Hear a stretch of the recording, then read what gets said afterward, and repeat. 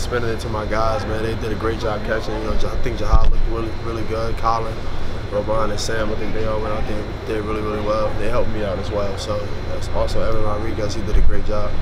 You were there talking to the Miami Dolphins guy for a good bit. What were you guys talking about? Oh, no, we were just talking about like personal life because his son played us on his team, and you know we was just having conversations and just talking. You know, just talking about the past couple of years that he's been visiting, playing, watching us play. So, you know, he says that he's enjoyed it, and we also just, you know, just caught up with one another. You know, we've had previous conversations before. Did you get your 40 time back yet? Yeah, it's one. The guy from Jacksonville said I ran 4.67. What is it like to have every NFL team in here to watch you throw? Oh man, it was great. You know, just to go out there and display what I can do. You know, not getting a combine invite or a Senior Bowl game or any game at all. Just you know, I was able to just go out here and prepare myself for the best day I can have today. Does it remind you of high school a little bit? If I remember correctly, you were kind of overlooked in high school. Yeah, it do, and that's just the way it is, you know. But that's when you rise to the top. You know, I just go out there and compete at a high level, and you know, I ain't afraid to go out there and compete. And that's my mentality. Go out there and be the guy I am. This is last time you and Jahad, we asked him about it too, are technically going to be teammates. How about that? We don't know yet. They still got another couple months. Anything can happen within, you know, these next couple months. So I'm looking for, we might link back up. Who knows? You know, we got faith in it, and I think we'll believe that we can, you know, get back together at some point. You've had a lot of good times together, though, right? Yeah, we had the best times. You know, we've been throwing, and we're gonna continue to throw, keep getting each other better. Just go out here, making plays for one another, helping each other out, letting me know what he's comfortable with. I'm gonna let him know what I'm comfortable with. Do you have a sense for how unique that is? I mean, high school teammates, college teammates. I mean, to be together that long. Yeah, it's maybe great. Pop Warner. Yeah, it's great. You know, we played AAU basketball since I was always like a year younger, or a couple months younger. He had a late birthday, but just being around him, I was with him when he got back from the combine that Sunday. We went out, his family threw him a welcome home party. And, you know, I spent a lot of time with him that day. It was great.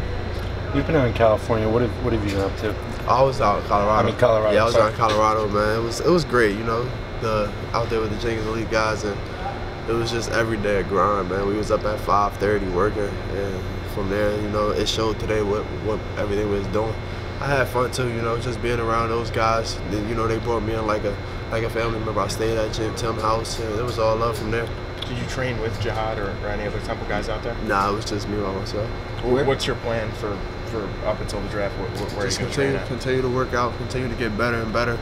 You know, continue to play football, continue to just keep throwing to my guys, my receivers. You know, they all gonna be around, and we all gonna be around this area. So we're gonna continue. I'm gonna also throw to the guys I played with the past years, Lintel, Kirkwood. I'm gonna continue to use those guys as well. So you're gonna be around here in Jersey? I'll be around here in Jersey. Phillip, who were you working with in Colorado specifically, and what were some of the things leading up to the pro day workout that you were trying to find? I worked out with Tim Jenkins. Got a company called Jenkins Elite. And leading up to the pro day, we just consistently, you know, wanted to make sure we was gonna be fine, you know, coming out here throwing. And you know, I thought I did pretty well with the script that he scripted. You know, we didn't really, so it was like we watched our best throws and see what we wanted. But you know, I felt like we threw every route, you know, an NFL team might throw in the NFL. I think I did pretty well, and I also, you know, got some reps that I didn't actually get. That was like at the combine, things like that, like the 6-step out, the post corners and everything. I got that on tape, so from there on up. What do you think you proved about yourself here in your Temple? Not today, in your Temple group. Going back to the idea, you said you felt like you were underrated. What do you think you proved there, and what's an NFL team that gives you a shot getting? I can play, man. The height's not in the way. The height's not a factor, you know. I've done it for the past 4 years. You know, I've played behind a big old line. We got Deion Dawkins at the top round draft pick. Played behind Cody Booth. He played in the league, and it's just guys, Kyle Friend, all those guys is there that I've played behind, you know, just to get the opportunity to compete and just show what I can do. I know I can spin a rock, and I know I can go out there and throw the ball. I know I'm intelligent enough to pick up an offense quickly. Do you expect to get drafted, or do you think you have to go free agent? I do expect to get drafted just because I know what I displayed out here today is, you know, it's pretty good. What was the game plan today? Was there something that you were trying to showcase specifically? It was go ahead and just make throws, you know, be consistent. I don't think no throw was too easy, you know. We started off with some quick game, but from there it was just downfield, taking shots. You know, I missed a couple goal balls. I was afraid to throw it as high as I wanted to, just because of the ceiling. But you know, just go out there and compete. And I think there were 8 guys here from Jersey. Eight Temple guys from Jersey. What's that New Jersey high school football? What does that say? It's a big thing. You know, we got a lot of players that can play. And I think this team was full of a lot of guys that started these past couple years. Like, they from Jersey. You know, I think, you know, we got the opportunity to come here together and we build a close relationship, you know, and not just with the Jersey guys, with everybody that come here in Florida. We make them guys feel like they home, you know, for Thanksgiving Day, we bring them to our house, like this family all around here. Dion kind of sounded like he had a little bit of a chip on his shoulder, that he was overlooked. Did you have that in your college career? Yeah, you know, I tried to go out there and prove everybody wrong every day. And, you know, the mentality I had, I felt like I was the best one on the field every time I stepped on it. You know, it wasn't no arrogant way. It wasn't anything like that. It was just me going out there, knowing I'm gonna play at a high level. Going back to Jihad, what do you think what do you see in him as a player at the next level? What can he bring? He can do it all, man. Special teams. He's gonna be a great slot receiver and running back. You know, he's gonna be one of them guys that you put on a linebacker and he's gonna dominate, man. But I'm looking forward to see what teams do with him. And I think once he get the ball in his hands, everybody know how electric he is. He's gonna make plays for a team. I know that for a fact.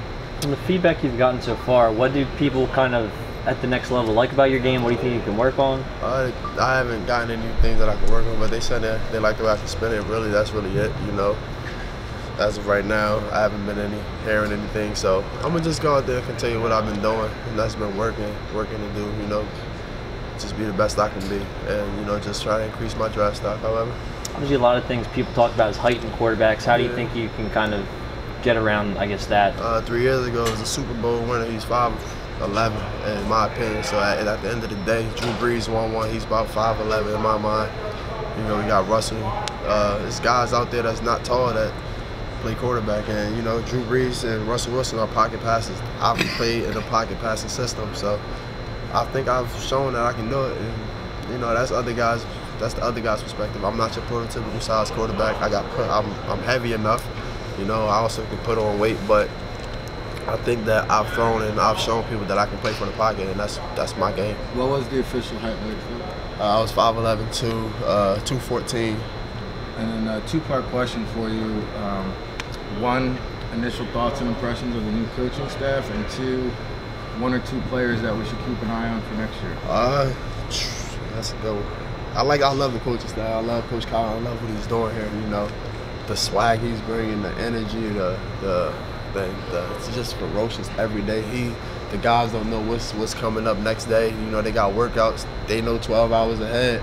I'm like, man, I don't know if I could have done that. You got to prepare your mind and your body for workouts. They got 12 hours to do it. But you know, it shows the tough guys we got on this team, man. In my opinion, the 2 guys I think that y'all should keep your eye on is Ventel Bryant. That's a fact, because he's been the baller for the past 2 years. And I think Adonis and Keith Kirkwood, those 3 receivers are going to be dominant. All right.